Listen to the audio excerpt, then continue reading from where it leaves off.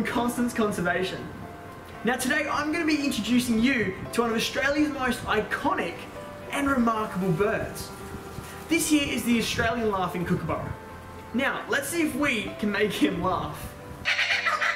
There you go, how was that? You can see why they're known as the Bushman's alarm clock. Now don't get me wrong, that laugh is actually a warning sign to other birds, letting them know that this is his territory and to stay away. Now he's actually a rescue and he'll be released in just a few weeks' time. How exciting. Now kookaburras are the largest of the kingfisher family, growing up to 45 centimeters in length. They live along the east coast of Australia, but have been introduced into places like Western Australia and even New Zealand. Now as small carnivores, they play an integral role in our ecosystems by controlling our small animal populations.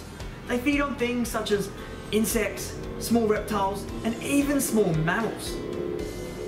Kookaburras actually mate for life, and they use the same nest year after year. But get this, their siblings and older offspring will actually help assist in raising the young.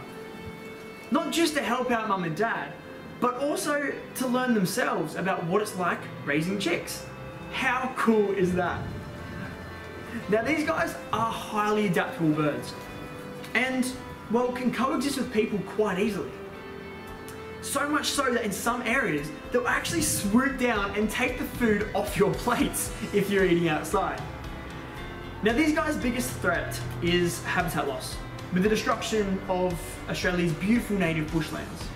So let's all fight to protect Australia's incredible eucalypt forests and woodlands.